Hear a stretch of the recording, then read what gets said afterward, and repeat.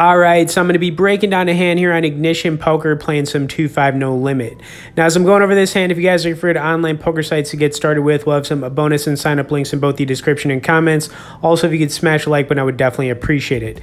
Okay, so the hand I'm going to be going over here was pocket jacks. I was in the big blind, and this was a really strange hand. And honestly, like, I couldn't figure out why, you know, player 3 played the hand the way he did. It was just really weird. Anyways, we're gonna have player 3 limp into it. You know, sitting in the big blind with any pocket pair is always, you know, really nice. So, you know, I'm not complaining about, you know, the hand, obviously, right? It's just that we got into kind of a weird situation here, and it was totally unexpected. And honestly, this was just bad poker. I mean, it was completely just bad poker. I mean, that's really all I can say about it.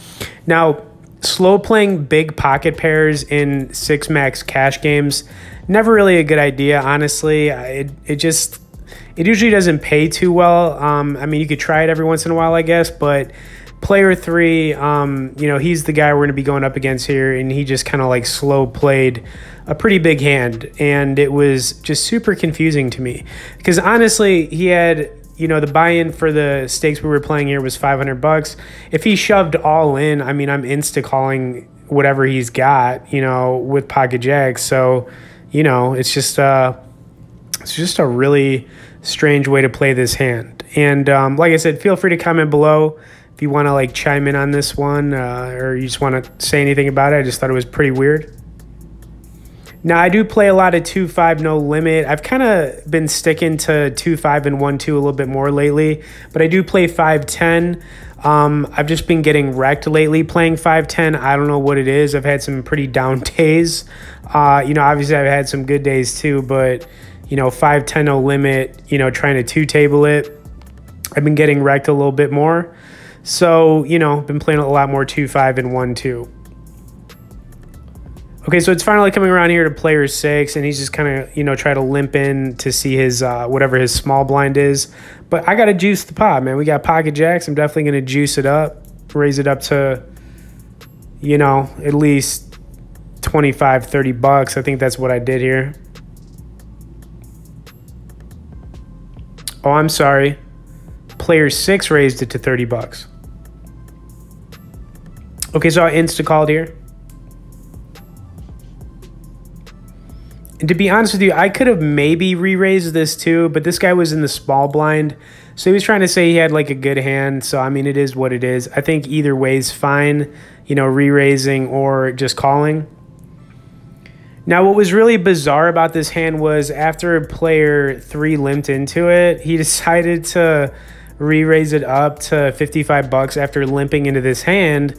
So I was just like, what? It didn't make any sense to me, right? Because the guy had 100 bucks, you know, it's kind of like I said, if he would have just shoved all in pre-flop and whatever, you know, I would have made the call. Okay, it was not a terrible flop for pocket jacks. I mean, there are, you know, some straight and flush draws out there, but, you know, in this spot, I mean, I'm calling basically any bet. A big all-in from like player 6, I'm probably not, but, you know, player 3, I'm definitely calling this hand down all day. Okay, anyways, I put in a bet here to see where these guys were at.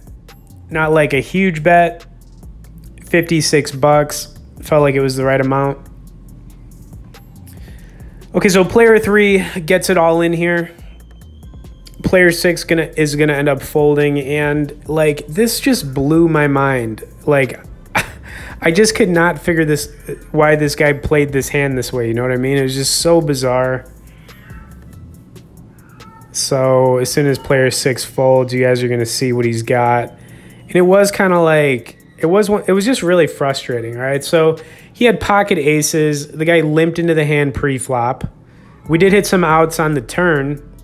I mean, quite a bit of outs, honestly, like 12 outs. But there was a king on the river, and we didn't get there. Anyways, you know, we just dealt with, you know, like a pocket aces versus pocket jack situation. I just thought that guy played the hand so terribly. I felt like he should have lost it just because of that. But anyways, hope you guys enjoyed another, you know, poker video here. If you could smash the like button, subscribe to the channel for more poker content, and we'll see you in the next poker video.